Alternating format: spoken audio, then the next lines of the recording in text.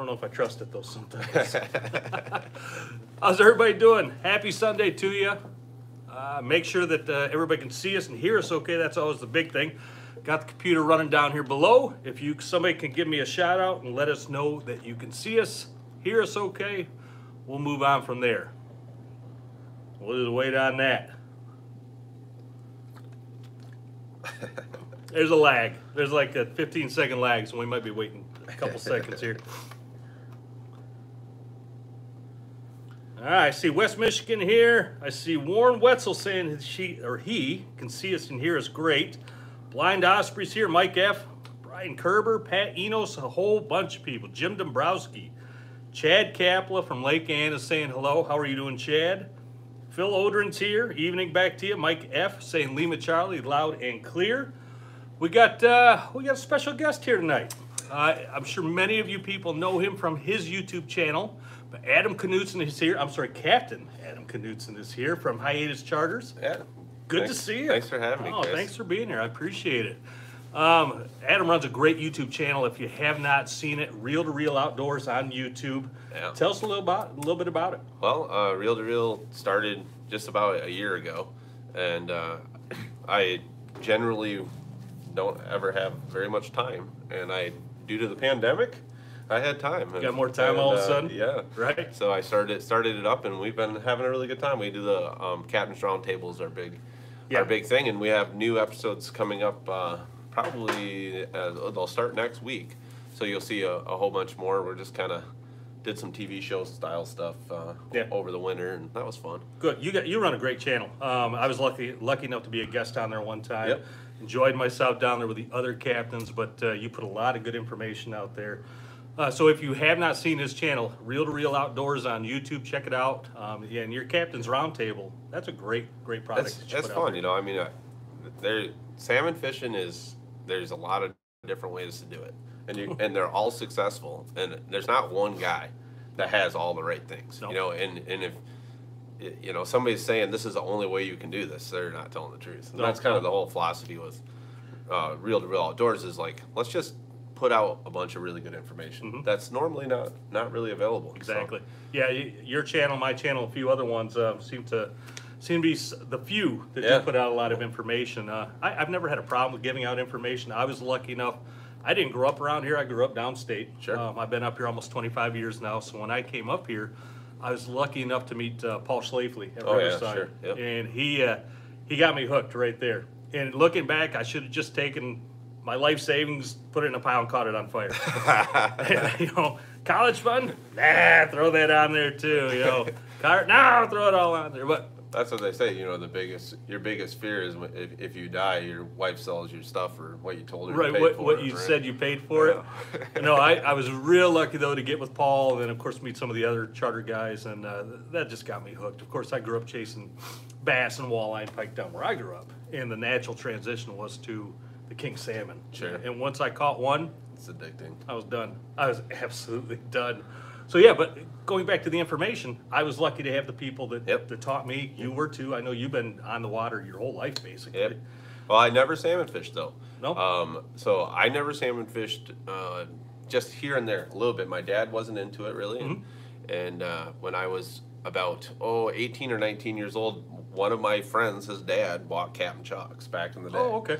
And that's where it all kind of started, and they bought a boat, and we started fishing, and that was about it. Right? Yeah, so once like you said, once you're there, you're done. The first time you hear a diver getting smoked, that's it. The first time I watched the downrigger go off, and I grabbed onto that thing and watched that line peel out faster than I could comprehend, I was done, absolutely done. Yeah. And then when you just think you got that fish beat, he takes 2 or 3 more big runs on you, and really, it's like opening day of deer season every morning. I mean, that's just really awesome. It really is. You never know when that first rod's going to go off and which one it's going to be.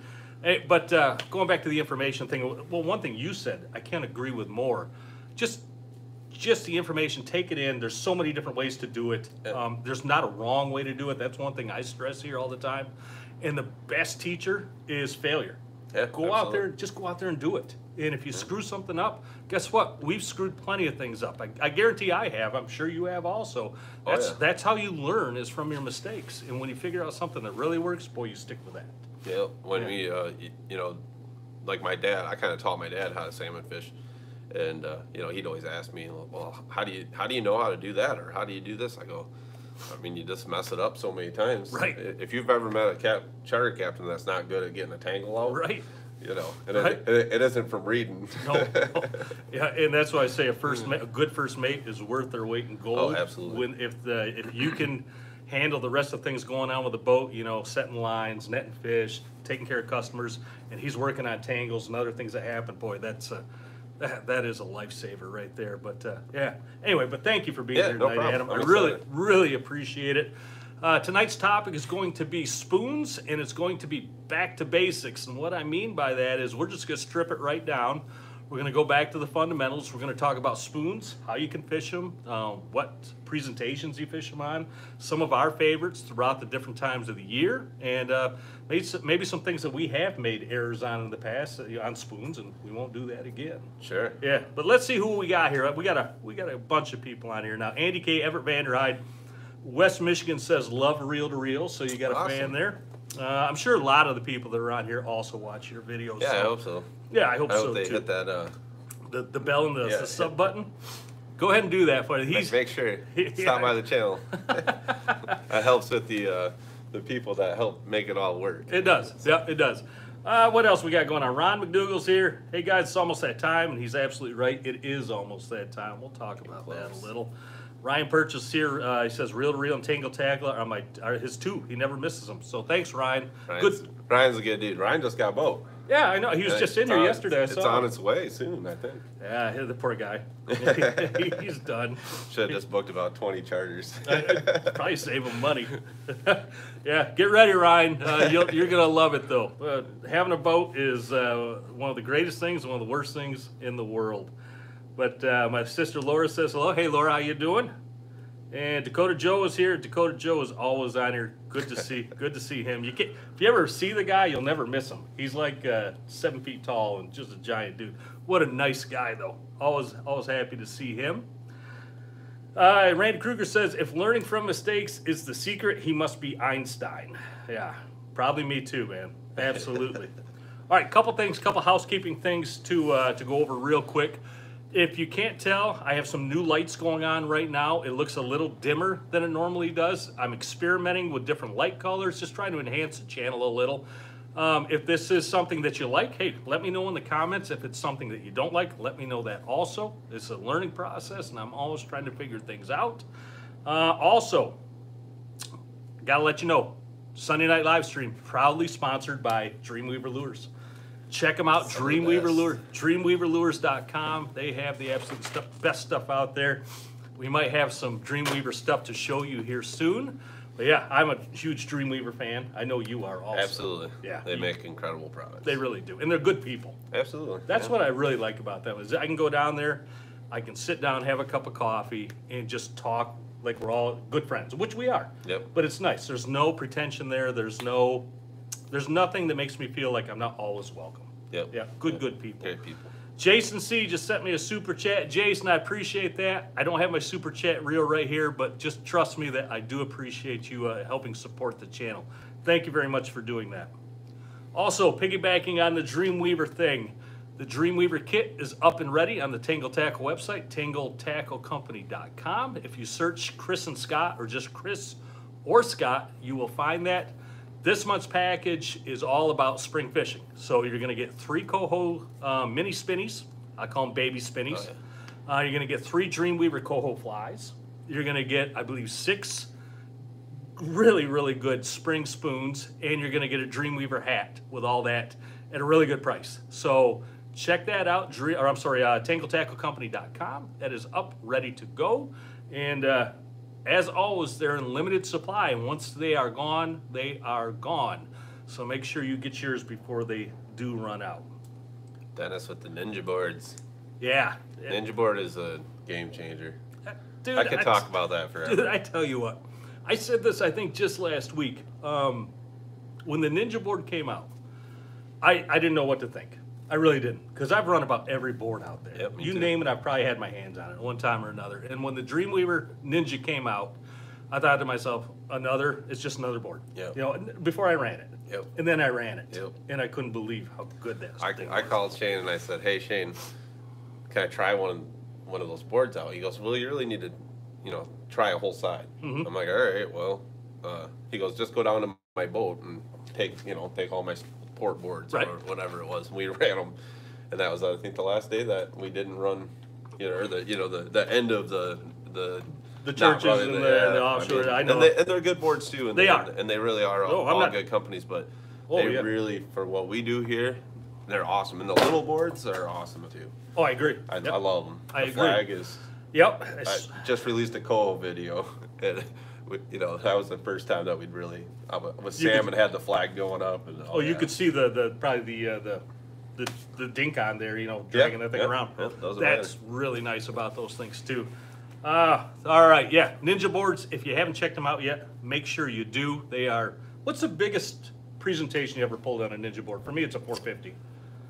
Yeah, probably 450. Yeah, we have some. I have a 600 and 550, a 500, but we don't. I don't know that I've really ran them since I got Ninja boards. We used to run them on 44s. Yeah, and they run good on 44s. They do on the TX 44s. We actually made a diver, wire diver. It's 500 feet of wire, and then it was a little bit of maybe 10 feet of 40-pound mono, and then braid back. Okay. And we would run that diver on 0, and we'd let it out 500 feet, and then we'd put it on 44 and swim it outside our divers. That's a unique presentation. It doesn't work.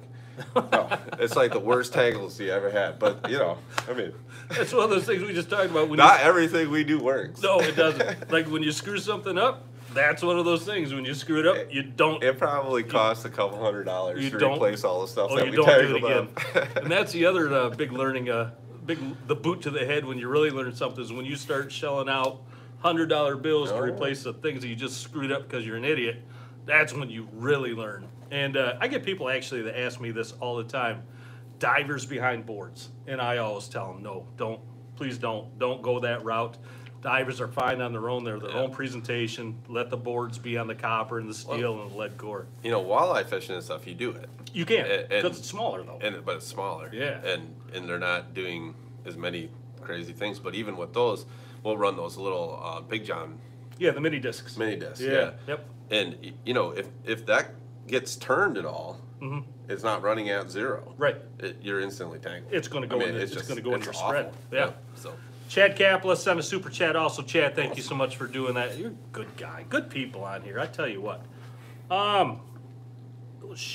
So what do we got? Shot 16 says, my wife Anka watching for the first time ever. Well, thanks for being here, both of you. I appreciate that.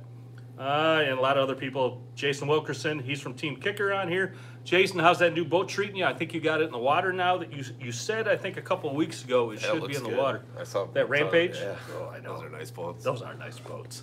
Those are really nice boats. Couple things I gotta throw out there though.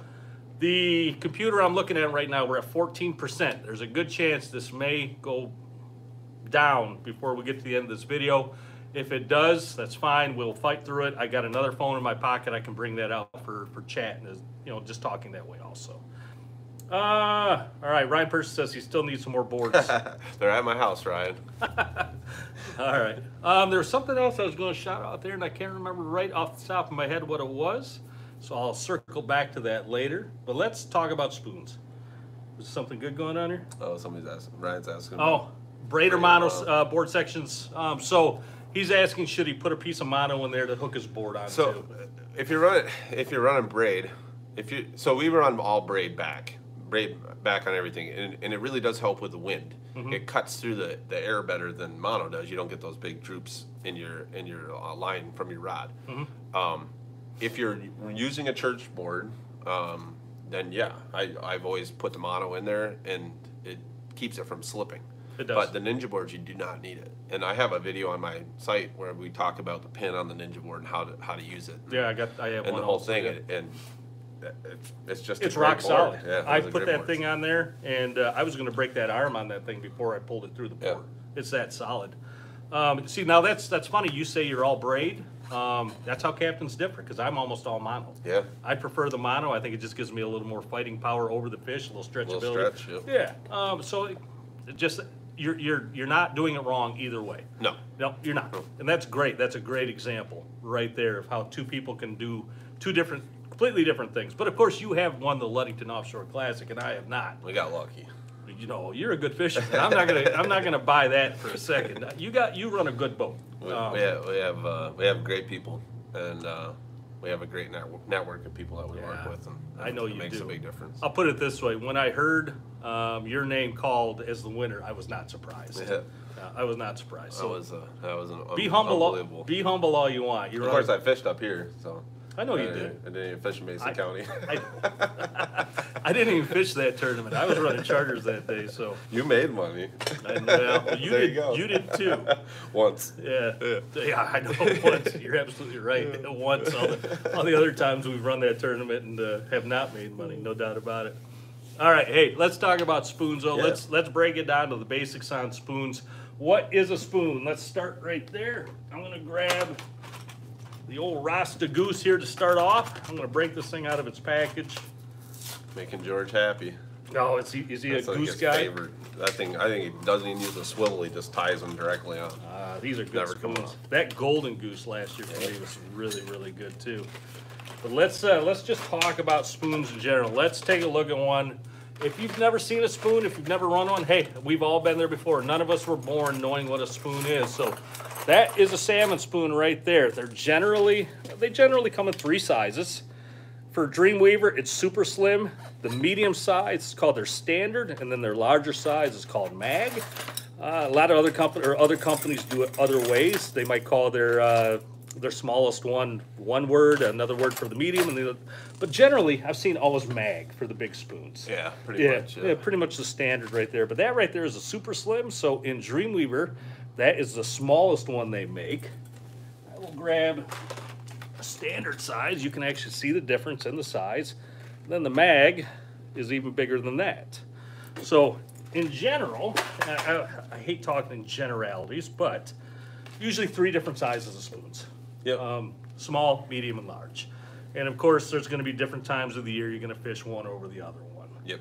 But honestly, that super slim right there. That's a great spoon. It's almost always out someplace in the spread. But any presentation, really. Downriggers, Yep. divers, slide divers, lead core, copper, weighted steel, all the above, and then some. Yep. These things will produce for you on a daily basis. And they're easy to use. It's not like a meat rig where you got to assemble something together. Yeah. It's not like a flasher fly where you got to measure off your leaders. You got to get the right hooks on there if you're changing hooks or whatnot. With a spoon, basically you pop it out of the package, you throw it on a swivel or tie it direct. I prefer swivels. Some Yeah. guys run direct though. And you throw it out there and you're fishing. And really, it's that simple with a spoon, but there's a lot more to it than just that. There always is. There is a ton. There always is. So let's talk about the different sizes, maybe when you use one over the others. So I'm probably like not the best guy for this conversation. Perfect. Because I'm glad I don't live by certain sizes at certain times. Okay. And I run a big mixture of spoons at the same time. I do too. Yeah. So we're going to talk the same Yeah. language then. But some guys do. Some guys are Yeah. all mags. Now the only caveat for me is, Adam, when it's springtime, I run almost all super slims. That's really the biggest time for me, when they're almost all the same size out there. Yep. I don't know about you. Actually, I run quite a few mags. Do you in the spring? Do really well on browns. Okay. On mag spoons, and I learned that from Polecat. Oh, yeah. You know, he always had a diver next to the boat. You could see the spoon back there. Okay. And he would catch browns in his prop wash. No on kidding. that thing. It was unbelievable. That is unbelievable, because you would think of You browns. never think that would happen. Browns are such skittish fish. Yeah. You wouldn't think that they'd come up in the prop wash and grab that big spoon, but hey, I just learned something right there.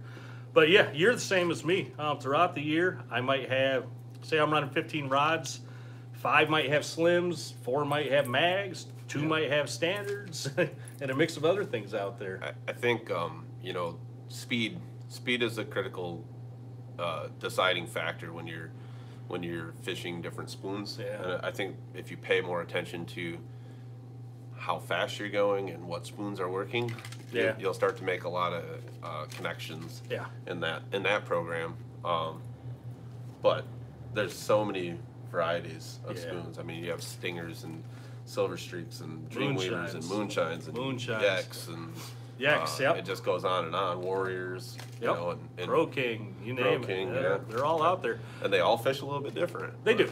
They do.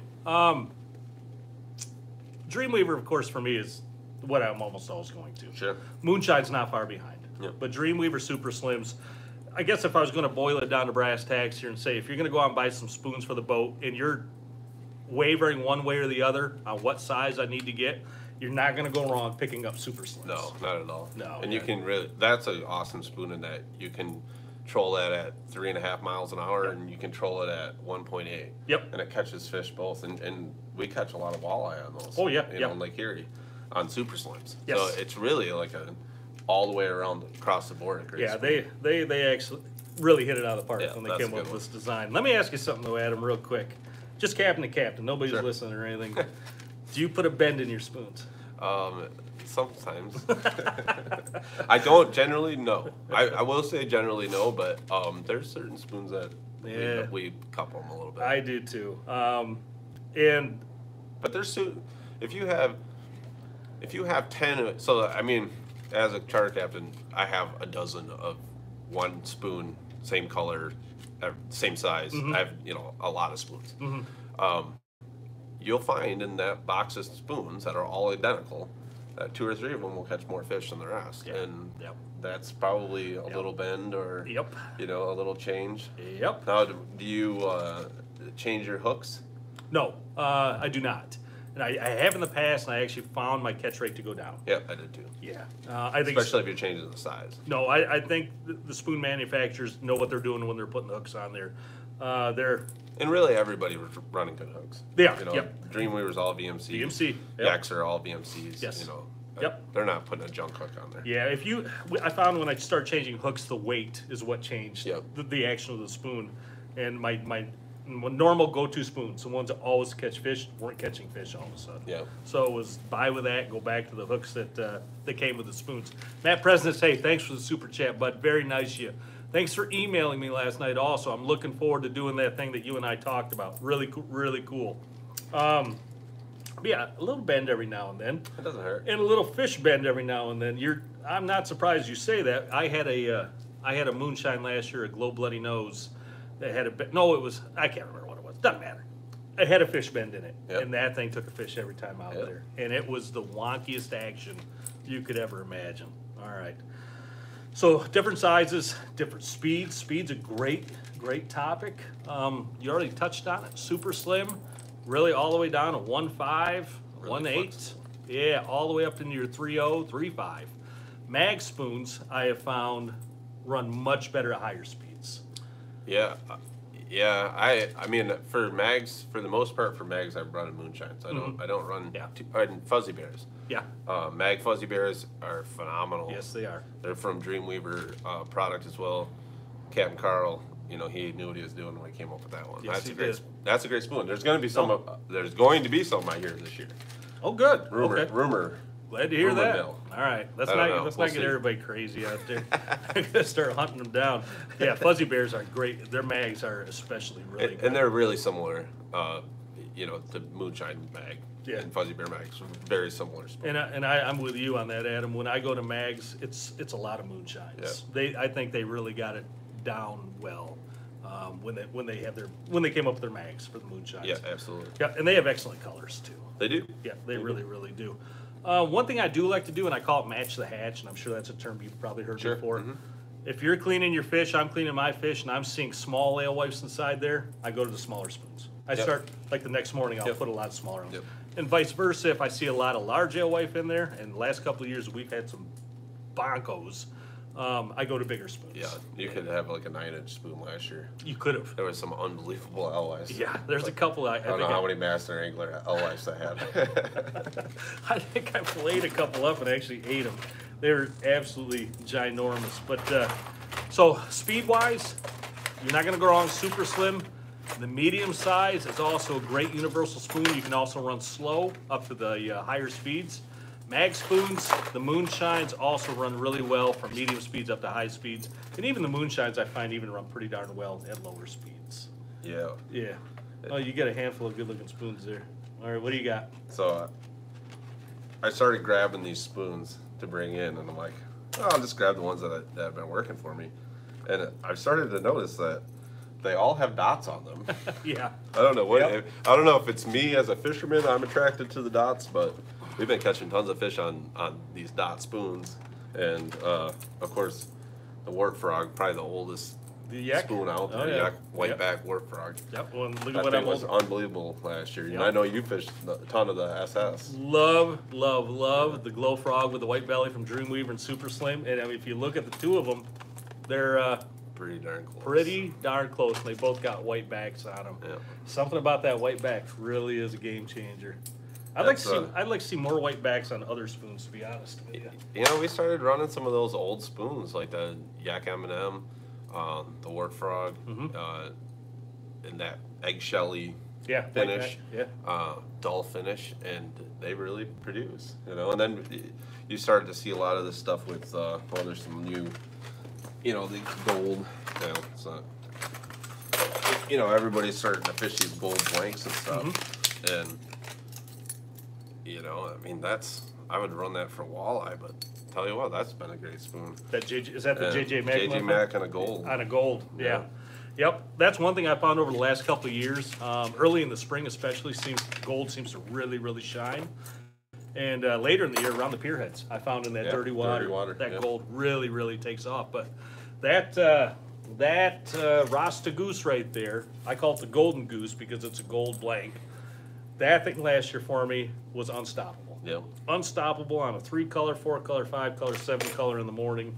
We started fishing some gold spin doctors as well. Yeah. And those, they had their days. Yeah. But when they were on, yeah, they were unbelievable. Yep. You know, that was mainly with trout, but yeah, what an awesome. You know, stuff. You see a lot of people that I go on forums and whatnot, and I see people posting their old lures online. Sure. You just these giant lots of old Northport nailers or yaks, some of the older spoons, and I think people get in that mindset. Well, they're old. They're not going to work anymore. Don't throw those away. Don't give the gold away. Don't just sell them off because they're old and you think you got to have these. List them and just let me know. Yeah, let Adam know. Let me know. Maybe we'll go halvesies on them. But yeah, I see that all the time, and I think there's nothing wrong with the spoons that you probably have. Nothing wrong with having some newer ones in there as well. But a lot of those older ones are still going to work just fine for you. All right, that's what we missing here on the chat. Let's make sure we're good. Somebody said the screen froze, but no, then people are saying no, it's all good. Can't go wrong with the blue jeans and the green jeans. Yeah, a couple other ones. The green jeans is one of those spoons that, when that came out, it was like unbelievable. You know, just a great spoon. Game changer. And then, you know, if you look at, like, say the Dreamweaver green jeans glows green, and the green jeans from Moonshine glows blue. Yeah. So like that's another thing with spoons, especially, is pay attention to that color of the glow itself, and usually you have to change brands to get different glows. You do. That's something I think people overlook. Yeah, I think you're absolutely right. Especially early in the morning when it's a little more prevalent, or a darker day or something like that. And then the dots. I don't know what it is with the dots, but the dots work. So we have Bloody Nose, SS Bloody Nose we run all the time, and we decorated it with dots. The Moonshine So RV Bloody Nose. We took the Dreamweaver one and we put black dots all over, and I tell you what, that spoon's incredible. What was it, about 5 years ago? Dots just started becoming a thing. Yeah, it's just crazy. And now Spotted Dolphin from Moonshine, that's been a killer one for us. I don't know what it is about the dots, but definitely. Yeah. Let's talk about presentations, though. Sure. What are some of your favorite presentations for spoons? Do you have some that outshine on the others? I mean, light cores. Yeah. I love, you know, especially those higher cores, you know, the 10, 7, 5 situations, out of temperature. Yeah. Even when we're, you know, fishing in the fall and we have staging kings and stuff, and we're fishing up in that warm water, there's a lot of times, you know, everybody's like, oh, put plugs on everything. I almost always have a 2 or 3 color with a spoon on Yeah, it. you should. And oftentimes SS bloody noses out there. If it's some kind of glow spoon, and you'd be surprised how many fish you catch up in that warm water Absolutely. on that spoon. Yep, absolutely. Last year, like I said, that golden goose for me last year, up out of temp, big kings on a regular basis in the morning. We run a raspberry carbon on a 7 color, and we run it all the time. Not a raspberry carbon. Raspberry carbon. Not the state record winning. Well, we run the regular size one, but we've been doing that for years. And out of temperature, catching mature kings. Sure. All day long, July, August. I mean, it's crazy. Yeah, you don't get as many as you do that are feeding down in temp or later in the day, but you do pick up that nomad every now and then. The way I look at it, if you're running, my normal spread is 14 rods. I hardly ever run less than 12. Yeah. And I normally will run 5 boards on each side, and that's how I like to run it. But so I always have a couple extra lines that are out of temperature, and I catch a lot of fish on them. Yep, I'm the same way. Yep, 14 rod spread is about my normal go-to. Also, if I'm going to run 9 rods, I don't know that I'm going to give up one of the other rods. Which one are you going to sacrifice to get a rod up high out of temperature? And then that's a tournament question that comes up every tournament in my brain too. Brutal. Which one am I sacrificing for the other one? Yep. And pre-fishing is so big about that as well, but you can still make the wrong decision any given day. But that's a totally different topic. That's a good topic, though. It is a good topic. That would topic. be a good one to really have, like, Captain's Roundtable. That is a good topic. 9 rod spread, optimum tournament time. Yeah, that'd be a really good one. What are some of your other favorites? So, lead core. I couldn't agree more. Lead core's got that really unique action to it. I think with a light super slim or really any spoon, it gives it a great action. It really does. Yeah. And rotators on cores they work well too. But you kind of really lend yourself to getting more tangles with a rotator on your cores, or on your coppers. But yeah, coppers and cores all the time. But really divers, especially when the kings are going first thing in the morning. Most of the time we have spoons on divers. Spoons on our highs at least. What's your leader length on your divers? On my divers, about 20 feet. About what mine's 18 to 20 feet. Yeah, pretty. But similar. with a spoon, sometimes longer. And, and when it's when it slows down and you start not getting bit on your diver, put a 30-foot.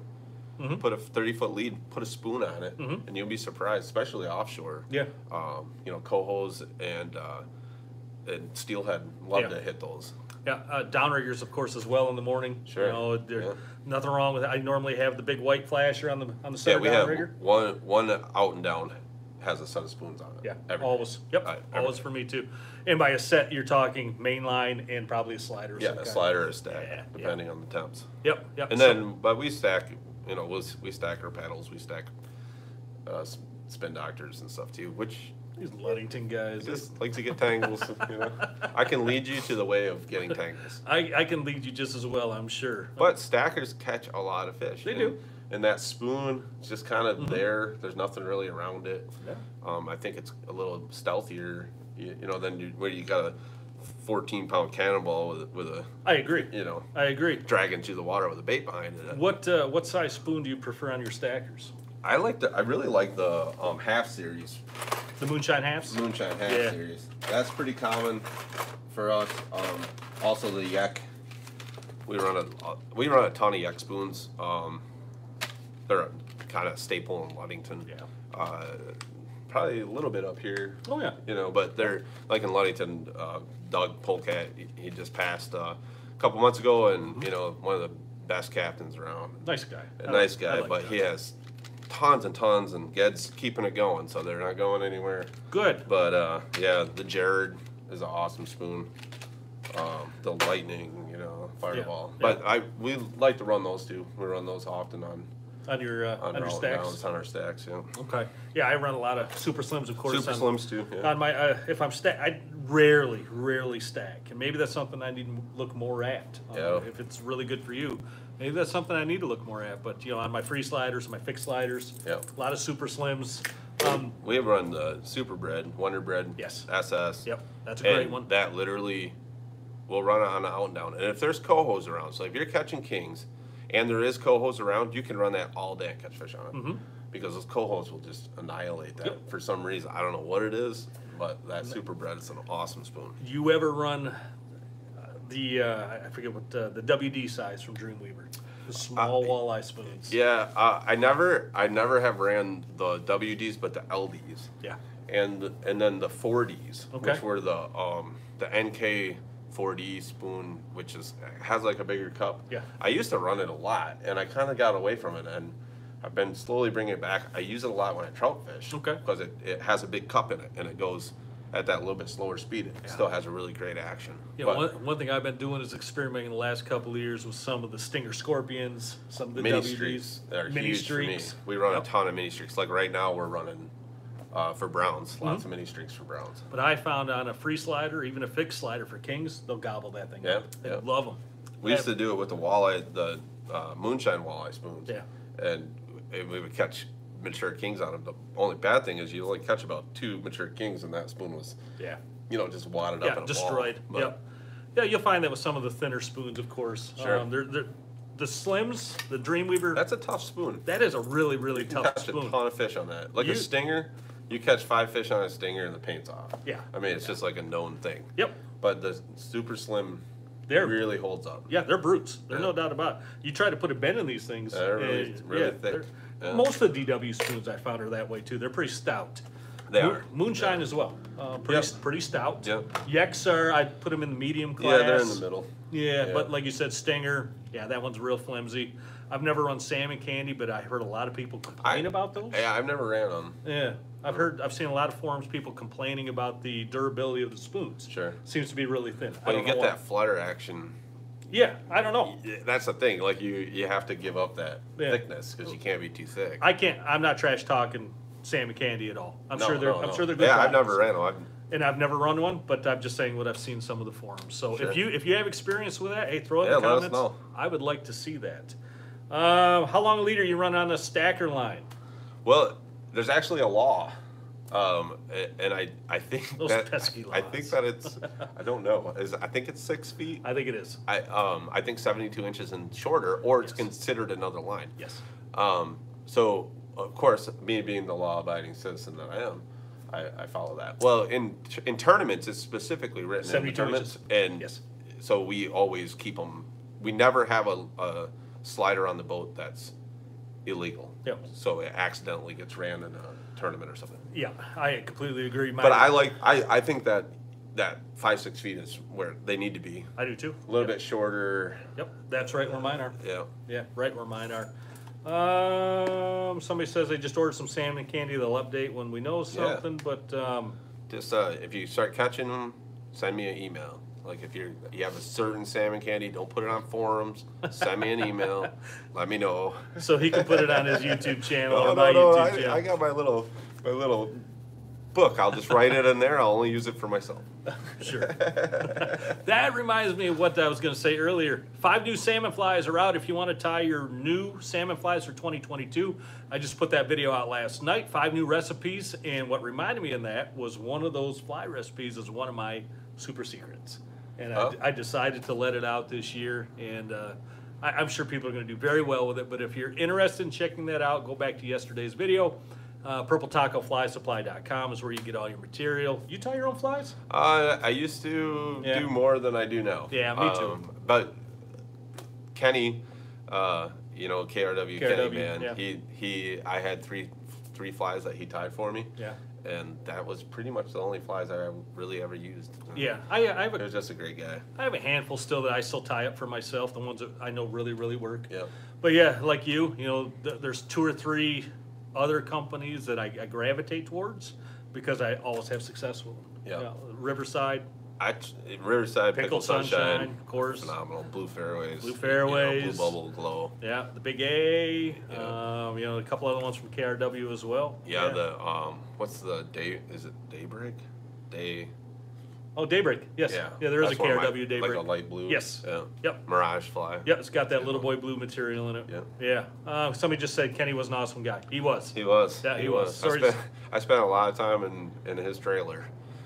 Tying flies, yeah. I heard about him. Drinking coffee. I heard about him He's back a in the great day. guy. He could play cards and tie flies at the same time. Yep. That's the rumor that I heard. I never saw it, but that's pretty impressive. He was a good guy. That's really impressive. So if you're going out and you're just getting into spoons like Adam and I talked about, you're not going to go wrong with lead core. You're not going to go wrong with copper. You're not going to go wrong with weighted steel. You're not going to go wrong with downriggers. Well, it's one of the easiest baits to run, like you said. I think it is. And you know, there's not a lot of failure points. No. It's not like you get a nick in your line on your leader or something on a fly and it breaks or something like that. I mean, it's a piece of metal really protecting the line from the fish. So the only other presentation I think would be in the same category as plugs. yeah, But then again, you get a plug that sometimes run a little wild on you. and people forget that plugs dive. Yes. So if you have a 7 color with a plug and a 10 color inside it with a spoon, Yep. every time you bring that 7 color across, you're probably going to You're in grab danger. a hold. Yeah, So you're in danger, without a doubt. If you're going to take anything away from that, though, and I completely agree with him because I do the same thing, divers, if you're going to put spoons on your divers, look at lengthening out your leaders. I think that's a great tip. One thing I'll do sometimes in the morning, I'll run slide divers as my high divers if Sure. I'm going to run spoons on them. slide divers are really, hey, look at this. What? You scared the heck out of me. I thought a rod went off. Slide divers are awesome. I mean, I don't think they're underutilized. I think people that are getting into fishing, they don't know a lot about them. I know a lot of guys that don't like long leaders because they have to hand line. They don't want to hand line. Right. You have a small boat. You don't have a lot of room. Slide diver is the way around that. Yes, it is. And if you're looking for something to change your game, and they make all kinds of weights and bigger rings and stuff for them now, so they really do fish well. Yeah. Oh, you were saying. So if you are running a high diver set at 3.5 with a spoon, it's going to swim for some reason a lot farther out than it would if it. So you got to keep that in mind. Sometimes I'll set them to 2.5 Yeah. instead of 3.5, just so that they don't come up outside In of your my boards. Yeah. Ask me how I've learned that. Yeah. I didn't learn that by reading that one there. No. You Lots of times. I'm sure you learned it the same way I learned it.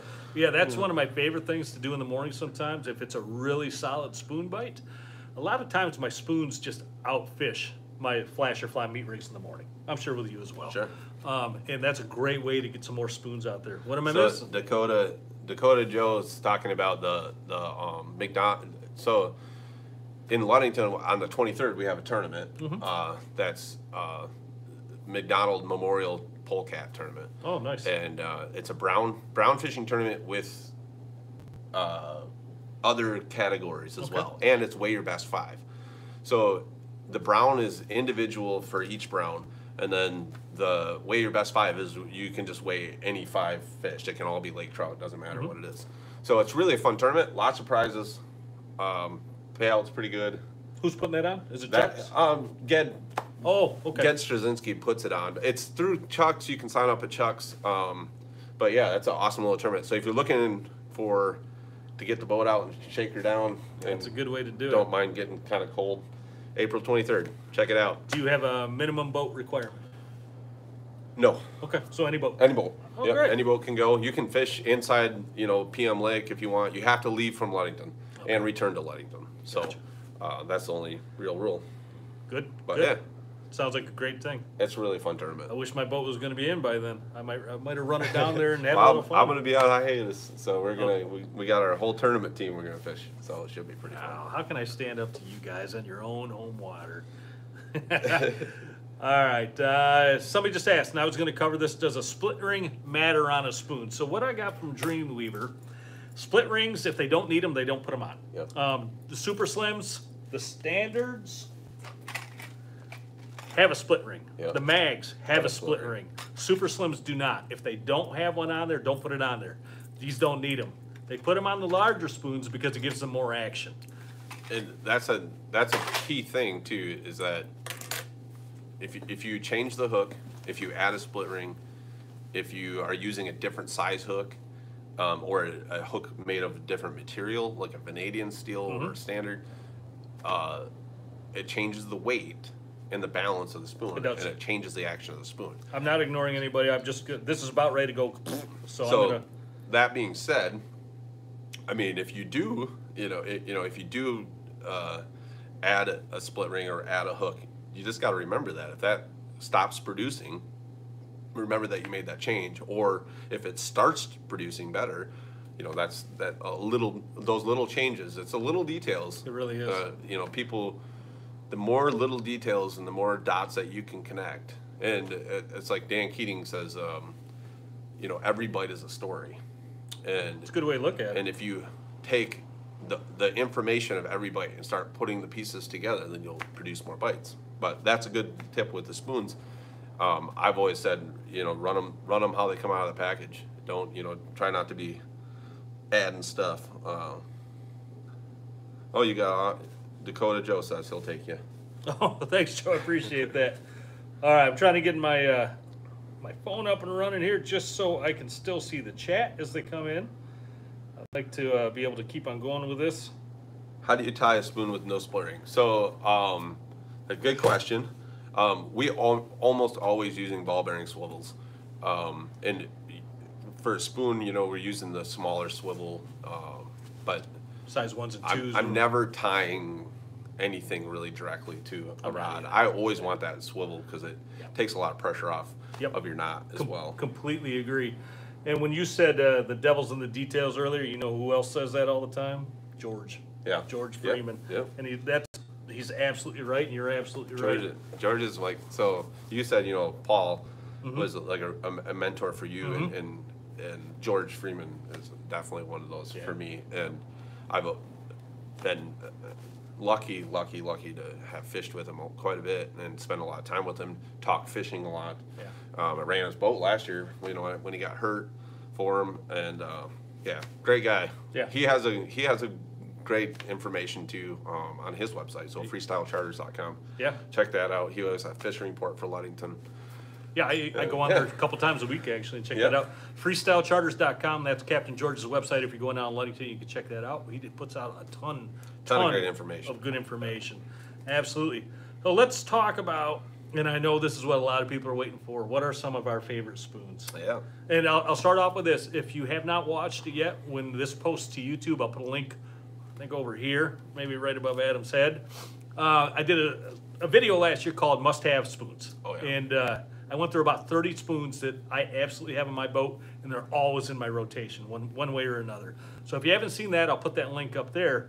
But let's talk about some of our goes. Let's talk about spring. Let's start there. Spring, sure. Yeah. What do you got? Before the we start out we're fishing mainly browns and lake trout, but when the kings start to show up, one of my, I want to see here. I mean, Yak Jared is always there. Fireball is always there. Another one is the pearl with earrings. Those are always in my rotation from Yak. Green jeans, super slim, skinny jeans, I guess is what they would call it. Great spoon. I really like the dancing anchovy in a mag when those kings start to show up. You're talking my language now. I don't know. I have one. You had one. I saw it. Oh, right here. Yeah. This is the UV one, or the RV. That is a killer spoon in cold water. Yep. Before you get the thermocline set up. Yep. And it really works good the whole time, but this has been a constant producer of kings for me. Let's actually talk about that real quick. The difference between RV and non-RV. I got one of each right here. I'm going to show everybody this. An RV or a UV puts a really unique shine on that spoon. And it's something that really reflects off the sunlight.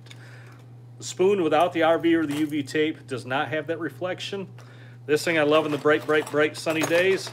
The non-RVs or the standards, non-UVs, a lot of times are more early morning for me. Yeah. But these RV ones, or UV ones, you can run all day. The UV, you can run it all day because it has that flash. You don't necessarily need to go to a spoon with more silver on it. Exactly. For sure. Yeah. All right, so springtime for me. I mean, I'm not gonna go back and go over the ones you said, but you definitely sold some that I really like. Yeah. The Buffalo Bill. That thing's got an orange back on it. You can see it through that cutout right there. So that Buffalo Bill is always going. Blue dolphin, green dolphin. Oh yeah, Always absolutely. goes, especially with the. You got one? Here's my favorite. Modified. The modified fuzzy bear. Yeah. Awesome spoon. Yep. Keep on. You know who made those? You know who made this spoon up? Richard, Captain Richard Fin Power. No kidding. Richard Loxonen came up with this. The modified? No, the dolphin. Really? That's his spoon. I had no idea. Another one for me is the NBK, Natural Born Killer. Oh, great spoon. Yep. Great one. Mixed veggies. I don't have one here with me, but that's another one for me in Especially the springtime. in the spring. Me too. Yeah.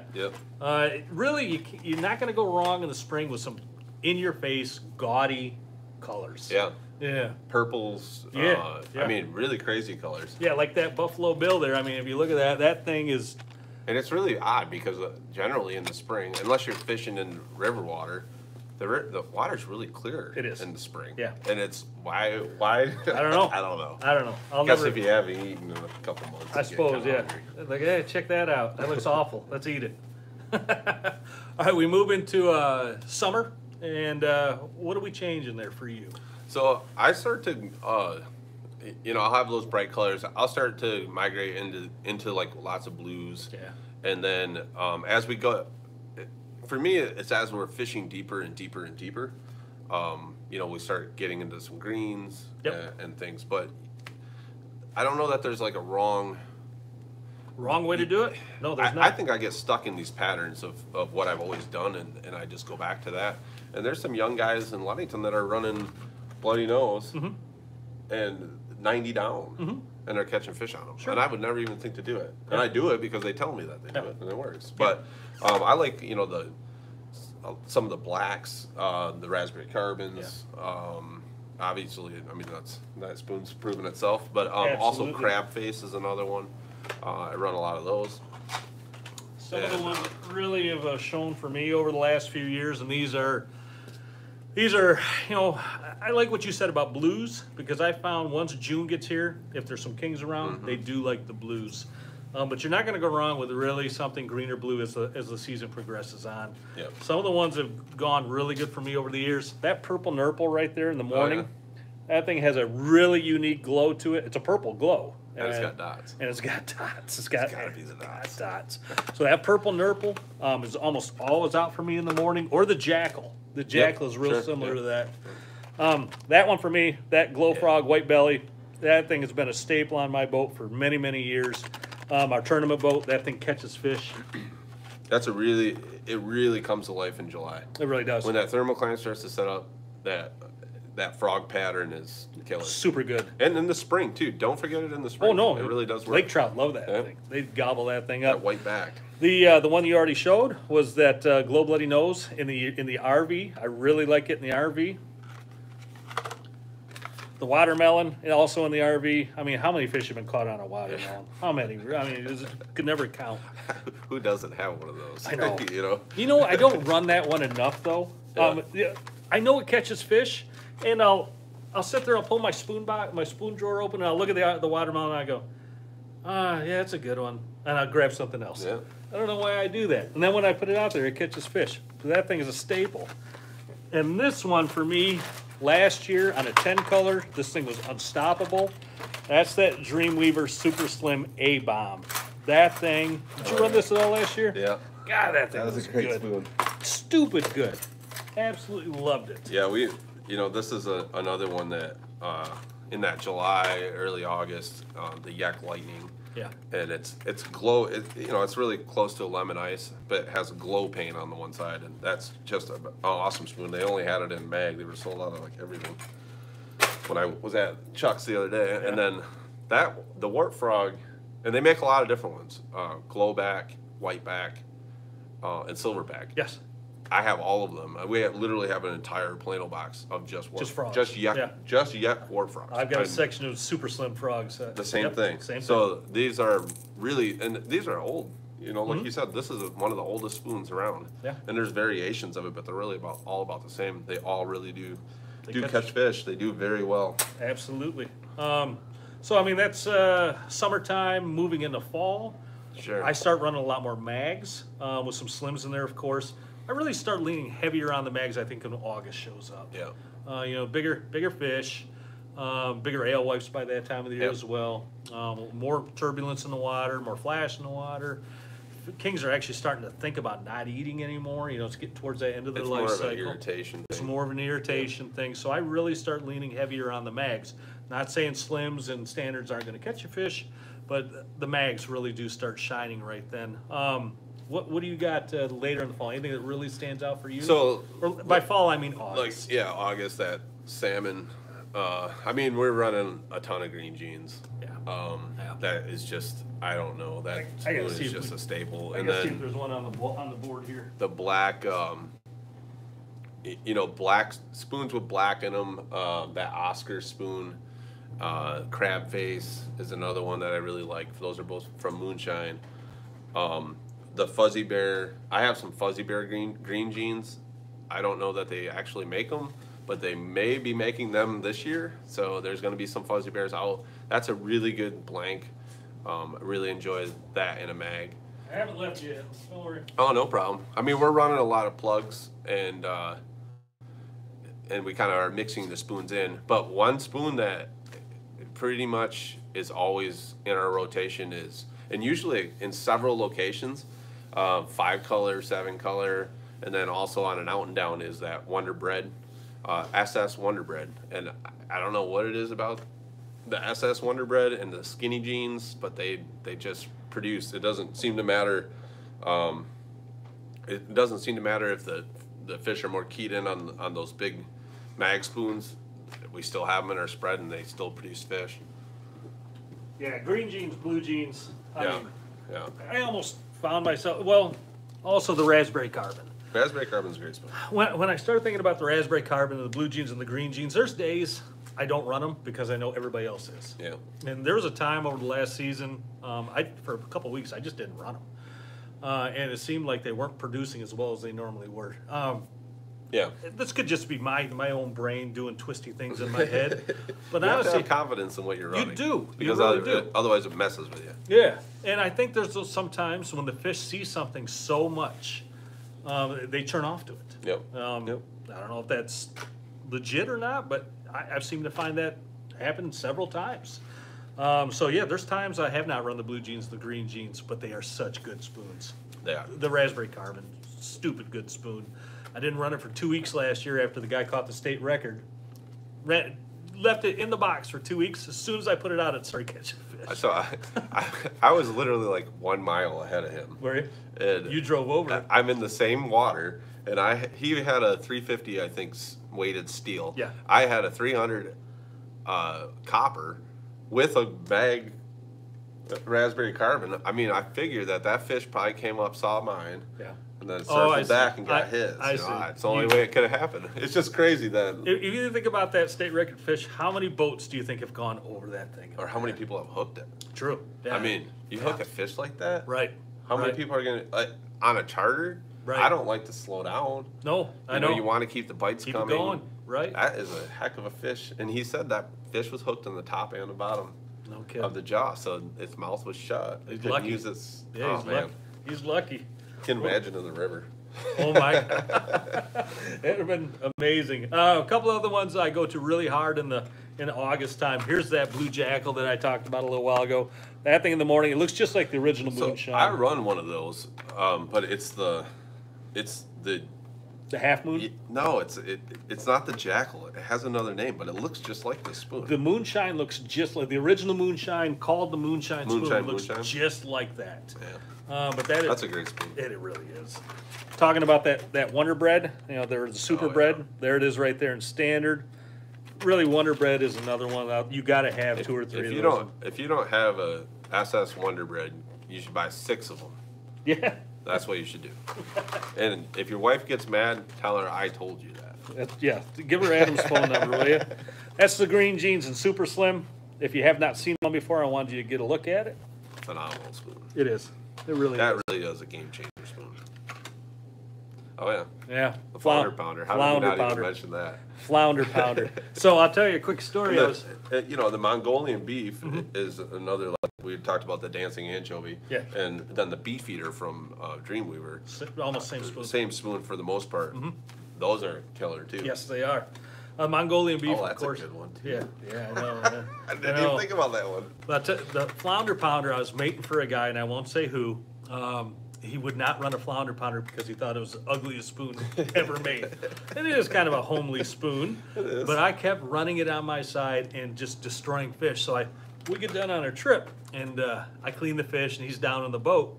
And I go down there, and he's down there in the cabin at the table, drawing up something on a spin doctor or a paddle.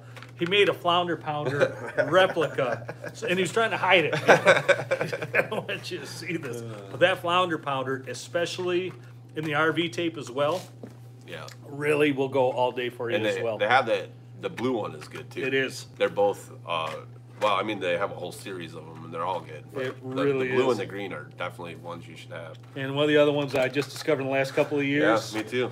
the Green Knight and the Blue Knight. That's the Blue Knight from Moonshine. That thing is really, the Green Knight also, both those. Yeah, Alex Bialik up here, Fireplug Charters, Captain Alex, he goes, man, I'm catching them on Green Knight. I'm like, I don't even know what that is. This is a couple years ago. And he sends me a picture, and I'm like, oh, yeah, I got those. And I put it out, and I've been running it ever since. So thank you, Alex. Yeah. I just gave you your tip away. I tuned up on that spoon, a couple years ago also in the Green Knight, and then I had to get the Blue Knight because the Green Knight was working so well. And lo and behold, they both catch fish. Yeah. You touched on it earlier, and I just want to make another mention on that.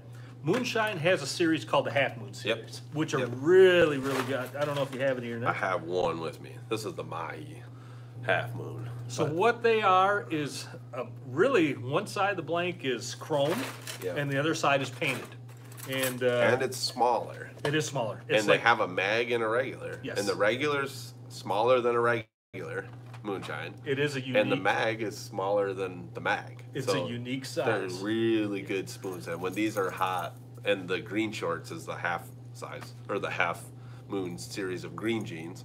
And that's a... Well, let me see. Which that's one is killer. that? That's a Mahi. That's a Mahi. Yep. Well, I might have to get one of those. That is a good looking Those spoon right there. might be a Chuck's only. I don't know. Nice. But anyways, that's a good spoon. Another one that I found in the Half Moon series, the green slice. Oh yeah. Was really working for And me. the blue slice Yes. and the orange slice. Yeah. That's a whole that was Mark Williams from Silver Addiction, Captain Okay. Mark.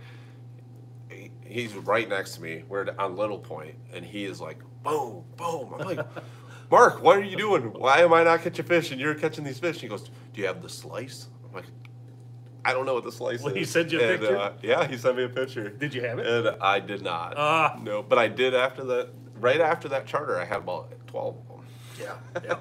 I turned onto that thing, I think, That's a really good spoon. last year sometime, or maybe it was the year before. It was another one of those spoons where I opened my spoon drawer, and I looked at it probably 50 times, and went, I got these Yeah, other things yeah, that I know yeah. work.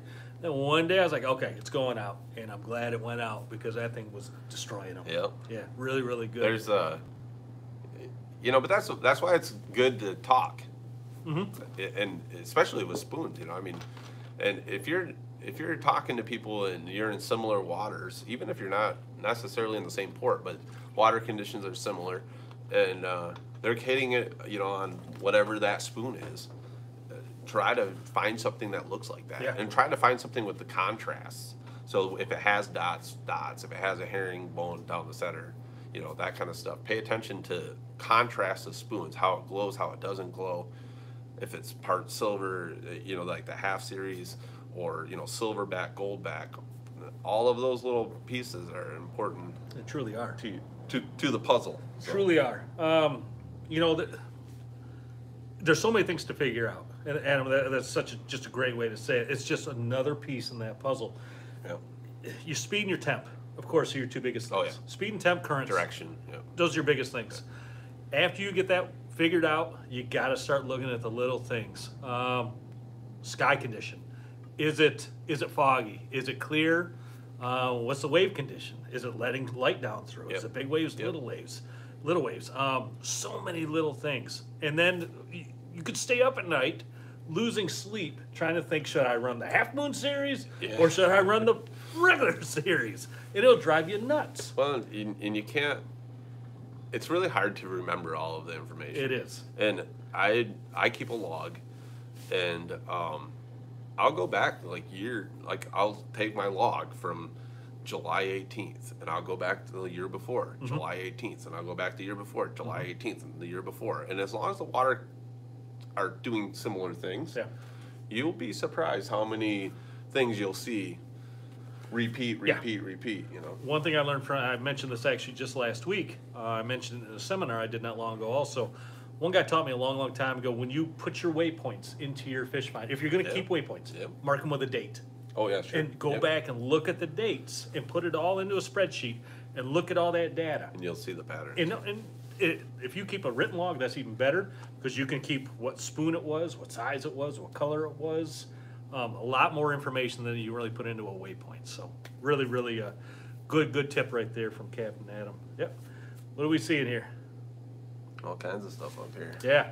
All right. Let's open it up to your questions. We haven't been able to see many of them because the big screen went down.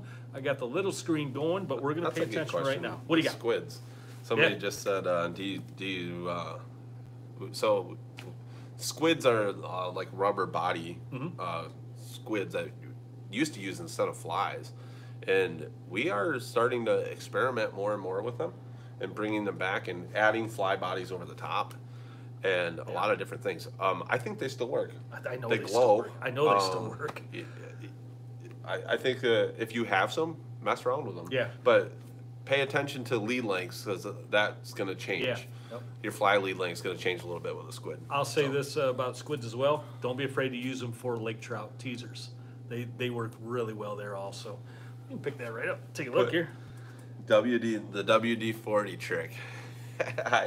I don't do that. I don't either. I do use herring oil, Yep. Which essentially is similar. Okay, so here's a question that I've gotten several times in the past. Spoons behind big flashers or spoons behind flashers? We were just talking about this too. Yeah. This is crazy. That's a common question. I do not, and I can't say I ever have, but I have talked to other people that have, and they've had success with them. So you're turning the corner a different way, really. Yeah. There's nothing wrong with doing it, and if it works for you, I think it works. It's not wrong. I actually know it works because I've done it before. But the only reason I've ever done it is because someone told me they were doing it. It wasn't something I would try on my own, I don't think. But there again, if you start messing with like a paddle with a spoon behind it or a 10-inch spinny with a spoon behind it, your length of your lead is going to change. So you gotta. I would say the longer the lead would probably be better, because the spoon has an action all its own. It doesn't need the rotator to impart any action onto it. So a longer lead would probably be better. Somebody wants to know, Ryan wants to know, when using stackers on down and outs, do you match the lures or not? So bottom spoon, match the top spoon. I'll say sometimes. I will say 90% of the time I'm matching them. Yeah. For me, it's always the bigger one down below, smaller one up top. And it's the same for me. Yeah. However, in Lake Ontario, they do it the other way. Well, that's Lake Ontario. So I don't know. I'm going there soon to do a show out there, and Great. I'm going to experiment with this. Great. They have a name for it too, and I can't remember what it is. It's a good name. Lake Ontario is an amazing, amazing fishery. Amazing fishery. I'm actually jealous of it sometimes. Somebody saying, yeah, they would flip-flop. What else we got here?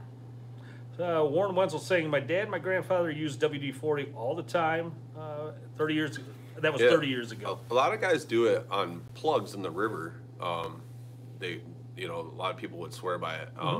I don't think herring oil was like readily available then. Right. And I've always used herring oil. Yeah. Or lunker. They have all these different names. There's a whole bunch of stuff out there now. Yeah. We put herring oil on one tournament. We put herring oil on baits in 4-foot waves and a 26-foot boat. And we looked like drunk ballerinas smashing into each other on the back of that boat. So slippery if you get it on the floor. It was so slippery. Yeah, be really careful. That's a good point. And WD-40 is too. We had a heck of a time getting that stuff out of the boat. We just looked like morons. More so than usual. Do we use the Bigfoot rotator by Dreamweaver at all? So when it first came out, I used it a little bit, and it doesn't. The way that I fish, it doesn't work for me. I haven't had a lot of success on it. I know some guys have had good success with it. I have some other large rotators that I like to use, and I tend to gravitate towards those. But same thing. 8-inch spinny, 10-inch spinny, and the small ones too. When you said the coho spinny, Yeah. I actually do pretty good. I have a couple of those rigged up with meat rigs. Yeah. And they work very well on cores. That's interesting. I've never thought that. And then in the opposite sense, I have a lot of meat rigs hooked up on my big 11-inch paddles. Yeah. Which a lot of people don't. I don't run them. Yeah, I have ran the 11-inch paddle with meat rigs. And I've never really been that successful. I've had good success with that. Yeah. Then I'd talk. You talk, but this goes back to the whole point that right. There's a lot of different ways to do it. There is. And I'm with you on the Bigfoot. When it first came out, I ran it with limited success. Yeah. There was a lot of tournament fishing back then with Jim and the other guys. Very limited success, and I think we're in the same boat. We fish in a different way that thing really shines with. Yeah. For whatever reason. I think I definitely think it can work. Yeah. But the way that I fish, it doesn't seem to produce. So Philip Quinn wants to know, he knows my answer already, but do you ever run a 3-color off your downrigger? So I don't really. The secret weapon rig. SWR, yes. I really don't. I just lengthen the lead of my downrigger. Mm-hmm. I'll put a 100-foot lead on a downrigger. I don't, So essentially similar thought. I think it's similar. I know some people that do it. I think that the lead core reacts with the thermocline differently. I think it hangs up a little bit, and I think it can help your bait kind of sit in there on top of the pocket. And it definitely does have that slower action. It kind of slows it all down. So. Now I've done it many times in the past, and the best way I found the best presentation are plugs on those 3 colors. Yeah. Because like you said earlier, they do dive, and if lead core is preventing, from whatever reason, from getting in the area that I want it to, those plugs seem to dig a little better. Good question though. Good question. I think it's a bigger deal when you don't have a shoot rigger. Yeah. Because the shoot rigger, because you can run that on your out and down, you can run that secret weapon rig, and you can get it, kind of get that action to change a little bit. Yeah. But the way that I'm fishing with 3 downriggers almost always. Yeah. For me, it doesn't seem to work. Good point. Yep. Good point. You ever heard the 100-foot rule? That's a rule that I heard a long time ago, and I was going to bring it up tonight for spoons. And I'm glad somebody said, you said 100 feet on your leaders. So 100-foot rule, if you're just getting into leader links on your downriggers, this is where this comes in. When I first learned this, somebody said, hey, always add up to 100 feet. So if you're 30 feet down, make your leader length 70 feet. If you're 50 feet down, make your leader length 50 feet. So you always equal 100. Once you get below 100, make it 15 to 20 feet standard. That's a thing that we didn't touch on, but leader links on downriggers for spoons can be pretty crucial. But that's a good way to get you in the ballpark, just starting off. Yeah, it depends on the bait that I'm running my leader length. Mm-hmm. But as you get deeper and deeper, and we fish deep, I'm very often fishing below 200 feet. Yeah. We have 23-pound cannonballs that we're running on our Magnum metals, and I will give a word of wisdom. If you're fishing a rotator down 250 feet, if you put a 100-foot lead on it, it is going to come up wherever it wants. So the shorter is definitely a little bit better. Absolutely. The deeper you get. Yeah. The deeper you go, I always say minimize. Less presentations down deep. You can still have some long lines out there, but when you start trying to cram everything down in those deep waters. We call it getting greedy. You get greedy, you get tangles, you lose fish. Yeah, you pay the price on that is what happens. We when we were the year that we won the big boy, I think. The year that we won Big Boy in Ludington. Well, you won that one too? Yeah. Whatever. Turn this way. We were fishing lake trout. We were bouncing bottom in like 210 feet of water for trout, and we got greedy. We tried to get more rods down there, and we had a very quality trout get into a wire diver on the way up, and we lost the fish. And that fish probably would have won us not a good feeling. Classic too. Not a good feeling. Don't get greedy. Don't get greedy. Yeah. That's a totally different topic for another day too. But yeah, fishing lake trout in 150 to 200 foot of water on the bottom, you can do it.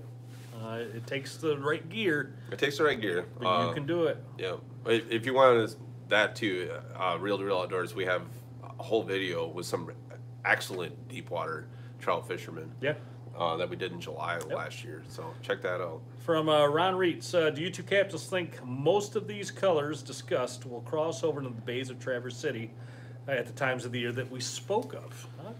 I could see no reason why they wouldn't. I think that if you pay attention to water temperatures, I know that the water is colder up there most of the year, and but that too, if you want some Traverse Bay information, I have a reel-to-reel captain roundtable with a couple captains from Traverse Bay, and we talked a lot about the different spoons. But Luke, who's a captain up there, Springside, he'll come down and fish with me before they get the Kings there, and he'll see what we're doing. And then he'll take what we're doing on the Kings. When the Kings show up there, he's using the same tactics. Just transfer it over. And transferring it. But it's later because of water temperatures. Sure, absolutely. And these colors, I think, really, if you stuck these out in Oregon, state of Washington, they're going to work. There's certain things about these colors that just plain work. Salmon are salmon, no matter really where you go in the world. And they're programmed really all the same way. They're programmed to eat, they're programmed to feed, they're programmed to put on weight and then die after however many years, 4 years, sorry. There's no reason that these spoons, if you took them up to wherever you want to fish, you're going to find a few of these that are going to work for you, without a doubt. And we use some of, especially the SS spoons, we'll use them on inland lakes. Oh, for pike and walleye. Pike and walleye. Oh, yeah. And it's unbelievable how well they work for that. Yes, absolutely. Really good question, though, Ron. Really good question. Do we run Brad's cutbait rigs? I tried them, and I steered away from them. And nothing wrong with them. I know they work out in the Pacific Northwest, but they did not work for me. And maybe I just didn't give them enough time. When you're running charters, you need fish in the boat. Yeah. And I think that's maybe where I went wrong. I didn't give them enough time, but I steered away from them. I will say that they do work. They don't work for me. But the boats that I fish with and communicate with on a regular basis, they fish them. And they do well. They tie the rigs up and bring them, like, I get the rig, exactly what they're using. I can't catch fish on it. They do. It's crazy. But a lot of tournament success in the last couple of years for those guys came on those rigs. So. Good question, though. And again, I'm not ignoring anybody. I'm not looking at my phone. I'm reading comments right now because my big screen went down. What release do I use on my downriggers? I use the Dreamweaver dead set release. It has a blacks release between two bungee cords. I don't know what you use. Blacks, yeah. Yeah. Blacks are the best. The best. Yeah. They really are. Yeah. I think I've used all of them. The old walkers are really good too, but you can't get them anymore. Yeah. Bruce Rollo wants to know, Chris and Adam, what are our thoughts on the coming season? Do we think we'll see the numbers and size continue to get better? Go ahead. Well, it's funny that these people. So I talk fishing a lot with my friends, group of captains, and we were just talking about this. And I mean, as much as I want to be optimistic about the quality of the year, there's no reason that this year will be any different than last year, because really all the information is the same. But 2 years ago, there's no reason that year was different than last year was going to be different. Right. So I mean, I don't know until we get the consent decree figured out and we get more salmon being planted. I think it's just going to be water temperatures. Pray for not a lot of east wind in the spring. Hopefully we get those fish here and they stay. Right. I don't know. There's not a lot of fish. There's a lot less salmon than there has been. We are truly blessed in Manistee and Ludington because we have the Manistee River systems, the Pure Marquette River. Good returns, yeah. We have excellent natural reproduction, excellent returns. Yeah. So, yeah, I don't know. I like what you're going with there, and I agree with a lot of that, but I do like to also look at trends, and the last 5 years has trended up. Yep. And seeing what I saw last year, and the last 2 years really, in alewife population, growth and size, health, really gives me great hope that the Kings are going to be able to have the forage that they need to continue to improve in size and numbers. Oh, I think they're going to be big. Because if they're going to be healthy, they're going to reproduce just exponentially in the same way. So I first off, like you just said, I think we're going to have big fish this year. Yeah. I think we're going to have some really big fish. If it's the same numbers that we had last year in this area, I'm going to be pretty happy.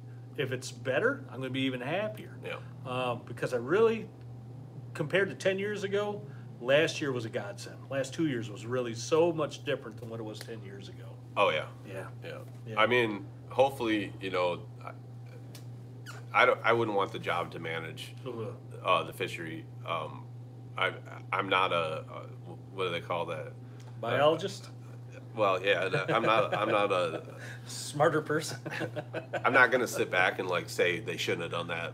I would have done it an different. armchair quarterback. I'm not that guy. Yeah, I don't want to make those decisions, but I do think that it's time to start planting more salmon, and I think that the science is behind planting more salmon, and as sportsmen, we need to be more involved, and we need to educate yourself about what's going on. Reach out to the people that need to hear from you.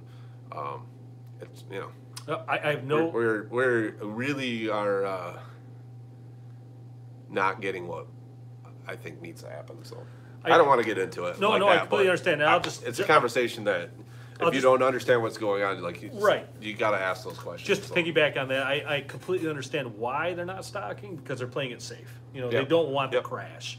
So I understand why they're not, but I completely agree with you that I think that our ecosystem right now could handle increased numbers. Yeah. I think the science backs it up. Yeah. And I think there's politics. Thomas Hurley, thanks for the super chat, Tom. Really nice you to support the channel. I'll split it with Adam. I'll buy him a cup of coffee or something. Oh, I'm sure I'm missing a few chats here. Make sure I'm not missing anything really, really big. Okay. Why does a fish stop hitting on a spoon from 10 years past, then not today? Or why do fish stop hitting on a spoon from 10 years past, then not today? Or then maybe does today? I think that's what they're trying to say. That's from John Hausman. I really don't know what to comment on that. Like we talked about earlier, I think a lot of those older spoons still produce fish. I think they do. Yeah. I think that the water is tremendously clearer than it was. Mm-hmm. And the water conditions, if you look at Lake Ontario, I think has dirtier water than we do here. They have, more, not dirty, like polluted, but there's more color to the water. And I think that some of those spoons that really work better, maybe up higher in dirty water, we just don't have the water. Yeah. We're fishing deeper and deeper and deeper. There's less light penetrating into those. The depth, as you go through the water column, you start to lose colors. So there's a lot of things that come into play. But I think the clarity of the water, at least in Lake Michigan, is really changing. Yeah. I wish I actually would dirty back up a little. I would do. I do too. Somebody named Joe C is typing in all caps, so he's screaming at me here. I think he wants this question asked. What do you think about the J plugs, Joe? That's a great question, but that's going to be a different topic for a different time. That could be a whole night talking about J plugs. There's tons and tons of. That's a good one though. I mean, actually, I'm sure you'll cover it. I have some videos on plugs. The different kinds of plugs. Maybe it would be good to do like a true breakdown. Yeah. So if you're just catching up, so tonight is salmon spoons. We're in this back to basics series. So tonight is spoons. Next week will be flash or fly. The week after that will be meat rigs, and the week after that will be plugs. And I'll have a different guest every time, hopefully, as long as I can bribe them or blackmail them into coming. Yeah, you make one mistake in Manistee County, and all of a sudden you got to. No, I'm just kidding. Your reputation's just fine, Adam. You don't need to worry about that. Okay. Do you clean your spoons? If so, do you clean after you catch fish? Do you use scents on your spoons? From Steve Eddy. That's a good question. Yeah. One thing that I do, and I don't clean my spoons, but my spoons really never get dirty. I dry all of my spoons before I put them away. I never put spoons away wet. Mm-hmm. And if you do that, the colors stay better. Mm-hmm. They stay cleaner. They don't rust. Yeah.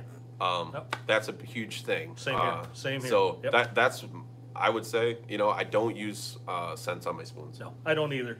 There's a lot of give and take out there on certain scents that might work better than others, certain cleaning methods that might work better than others, but until you put like strong empirical data right in front of me and show it to me on the boat, I'm going to stick with what works right now. I'm hard to change my ways. I am too. Maybe that's wrong, but I am. All right, hey, we are 236 people here. Thank you, Awesome. everyone, for being here. We're an hour and a half almost into this thing, so we're going to start wrapping this up.